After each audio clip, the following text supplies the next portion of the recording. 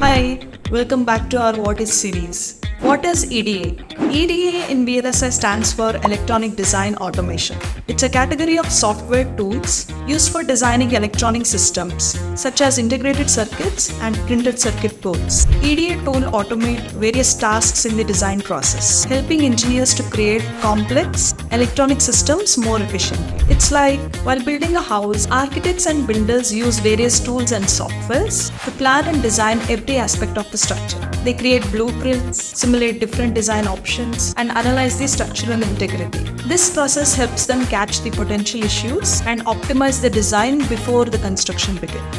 Similarly, EDA tools simulate and optimize the performance of the circuits, check for potential issues, and assist in overall design process. At Maven Silicon, we use some of the best EDA tools like Synopsys, Siemens, and Metadata.